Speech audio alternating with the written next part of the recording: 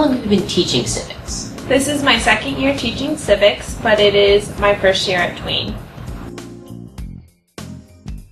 And what is your favorite part about teaching at Twain so far? I really like my students. They all have very big, bubbly personalities, and I like the people I get to work with. When did you know that you wanted to become a teacher? I started thinking about becoming a teacher in middle school, but I really decided in high school that I wanted to be a teacher, and then I decided to go to JMU since they had a teaching program. If you had to be something that wasn't a teacher, what would you choose? I think I would be a professional food critic.